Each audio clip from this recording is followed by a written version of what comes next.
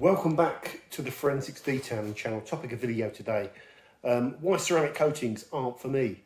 Now, you hear lots of people saying ceramic coatings are snake oil and they're all kind of, you know, it's all hype and it's all marketing, they don't do anything. Now, first of all, that's all a load of nonsense. Ceramic coatings at their very essence, very simply, are hard setting, modernly, recently developed resins that bond to the car, last for years, and all this can be proven. And essentially they're pretty good things for if that's what you want, you know, if you want a protection system that's going to last a long time. The debatable thing is the real benefits of having material that stays on the surface for these years. And that is the very heart of what I want to explore in this video. Now, the biggest problem for me, and let's just look at this car and just take this car as an example, is when I finish washing this car and I get it inside, what I want to do is I want to whiz over all of the paintwork with something that is going to literally strip back to the bare, shiny paint, clean up that paint, remove any minerals that are left on the paint, you know, like any deposits from where it's been sitting outside, and just give me like a bare paint and a really nice soft buff, so I haven't got some really hard curing product on there that's a nightmare to buff and will leave marks and unless I'm really slow and careful and diligent and flipping cloths and doing 20 cloths and all that.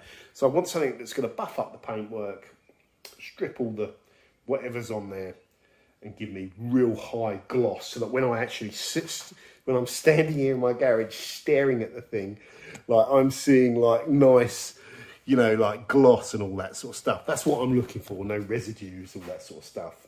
Easy buff, very important.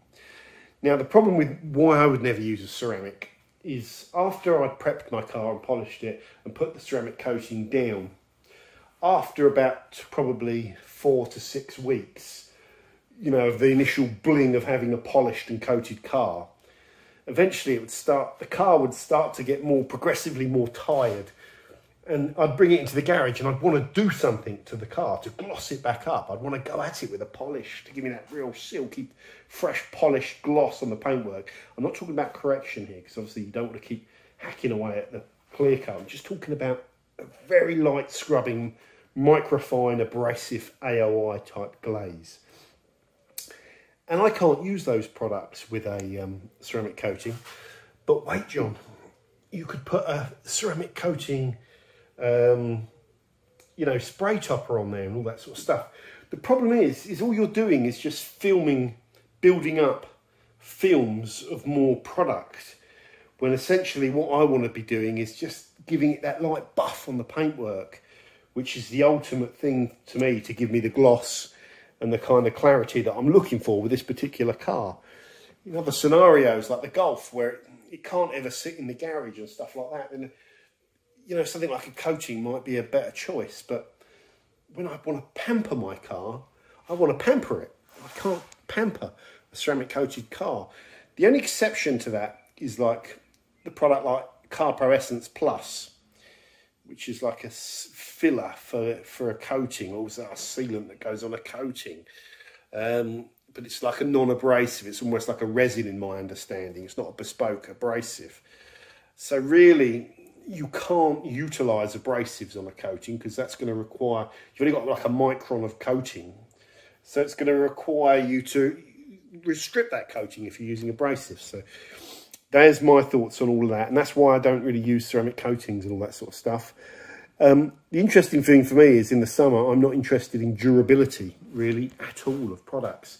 Again, because if I put a wax on, the next time I wash my car and I get it inside, I want to just whiz over it with a soft pad and all that sort of stuff. Maybe in the winter, the last clean before winter, I'll do a strip down, prime it with a glaze, and then put a wax on, and that'll get me through the winter 6 months. And something like that Finny wax there seems to be good. I've just been testing it actually, because the buff is the important thing as well. Now, here's another thing that I'm looking at today. I'm trying to decide if there's any, like, which one. I'm trying to decide which one's my favourite. Now, I'm kind of ruling them out at the moment. Maguire's this 3-in-1 wax, Out of all of these products here, this gives you like the best protection, I think. The most noticeable, like beading, which makes the car a bit easier to dry. It's quite an expensive product. I think it's about £25, sorry. It does everything well, and the buff on it is generally good. However, there's like microscopic differences, but when I've worked this over the car, and I've just been using it over the bonnet with a little dual action polisher, or little Flex XFE, and a soft pad, and I've got like the little trails of the product.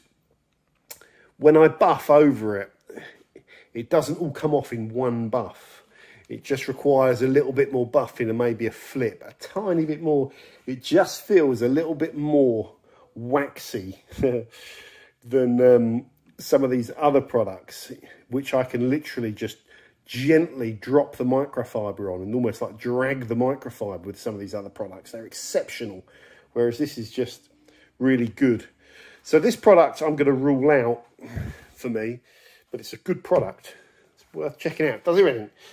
Polishes, feels, cleans, and leaves a wax down, 3-in-1. Decent. Now these two products here are both primers, so they're not like, they don't leave a wax behind. I think this leaves an acrylic resin, the Built Amber cleanser polish, and this leaves resins and fillers used before waxing or sealants. So these are more primers. This is more an AOI, so an all-in-one polish that I believe contains wax.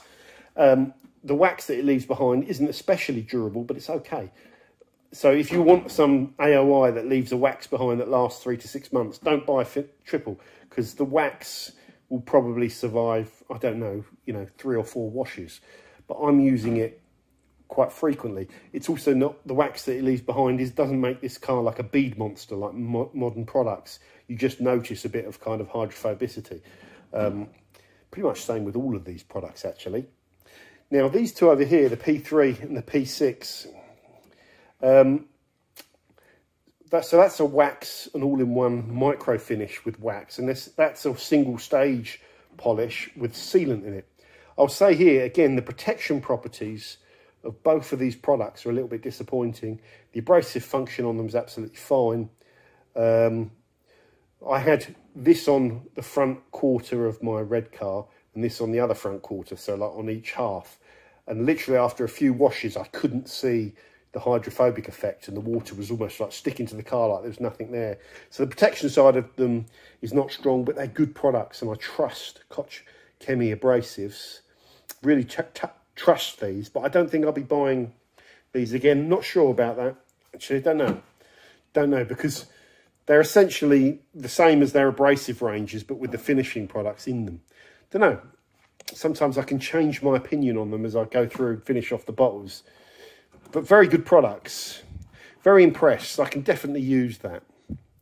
Could definitely use that. But it's whether a case of I should finish with that, or finish with that, or finish with that and then glaze again. It probably wouldn't be worth the extra step. Anyway, just thinking out loud. These are my 3 favourite kind of products, almost to kind of maintain the car with, and I'm really struggling. The Built Amber one has a stronger solvent scent, which does get up your nose. It's like that real polishy smell, and it's a very thin liquid that doesn't dispense out of these as well as these two products, where you squeeze them, they're like toothpaste and you get the pasty thing on the pad, whereas this, like, you tip it on the pad and it's like a liquid. Then when you start working that liquid, once the pad's kind of primed and it's got some on the surface, it's good and it's easy to work and it dries, and when you buff it, it's nice and silky. It lays down those acrylic resins and it buffs really nice as well. Just better to let this haze off and then buff it. So pretty impressed with this, very good. And probably the paint feels the best after this one. You've left it for a while and the resins are set, and you wipe the microfiber over and it feels amazing. But this one here, the Auto Finesse Triple, for me, has an amazing buff on it. Really good. I love this one. I'd really miss it if it wasn't there. And this one is almost like a cross between these two, where it has a good level of slickness and silkiness to it after you buff it. So yeah, it's just 3 really good products. Essentially, I don't think it would make that much difference to me which one I keep, and I just can't decide which one, because I only want one really. So what I'll probably do is I'll probably just blast my way through this, and I'll get through this. It's going to last for donkey's years. You use so little to do an entire car, just like tiny little dots, spread it, give it a second, then buff it. So easy. These would last me years, these 3 products. So maybe I don't have to think about it too much. Just keep all 3 on the shelf and just use them all up. Use them or lose them. And they will do exactly what I want on this car. And that is when I want to just gloss that paint up with a nice soft pad after washing it, I can. And literally I'll whiz over that bonnet, you know, quarter of the bonnet, bang, bang, bang, bang, done. Bang, bang, bang, bang, done. Bang, bang, bang, bang, done. The whole car in about 20 minutes to 30 minutes, which is what I've done again today. That keeps it looking really, really good. And the trap that I don't want to fall into is polish it, you know, wax it all up, you know, start using all these spray products each week and then just building up product. And then when you go out in the sunshine, you look at it, you've got that film over the car because you've just been using too many materials. Less can be more. And I think these products are very important sorts of things that if you've got a garaged car that you're keeping really nice, then these 3 products are essential. Even if you don't have a garage car, they're nice primers for waxes and stuff like that. Great products, can't really decide which is the best one, which is unlike me.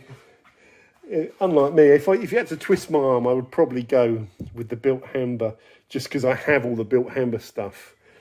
And it would mean less brands that I'm looking at, but then I would really miss these 2. That's the sign of a good product, is I don't want to let it go. Don't want to let it go.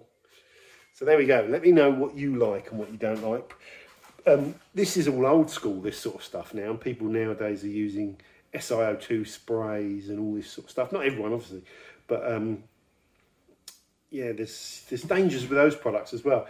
The advantage of all those spray-on products is they're just quicker, more convenient to use outside.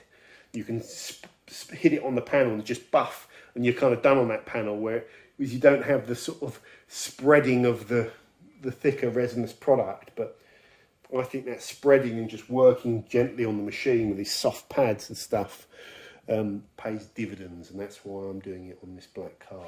Again, if you rush it though and you use too much product and hurl it on, and you get all your polish in there and stuff like that, you can make a mess as well. So it's how you use the products, not using too much, staying away from the edges, because I don't want to be taping this car up every week as well. You know, it's quick, it has to be quick. So there we go, I think you get the idea. Hope you're all doing good, and thanks very much for watching this video on some considerations around why I don't use ceramic coatings on this particular car. See you soon.